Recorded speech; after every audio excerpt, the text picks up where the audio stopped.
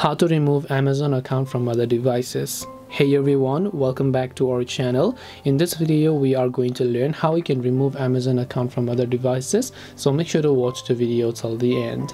Now, removing the Amazon account on other devices is very simple. All you have to do is simply go ahead and then launch the Amazon application, then just go ahead and then first of all sign into your account. So let me also go ahead and then do that. Now, once you are signed in on your Amazon account, if you want to log out of other devices, just go to this little tab which is this account like icon here.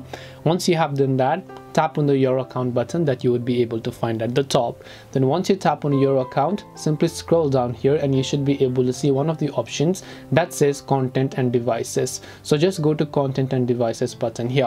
When you go to content and devices, here you should be able to see a couple of devices on the list. From here, if you look at the top of the navigation bar, you'll find this option here known as devices, and when you tap on the devices option, here you can select Amazon or Prime Video account. So if you have some Amazon accounts logged into other devices, you can select that, then just tap the deregister button, tap on deregister to log yourself out of those devices.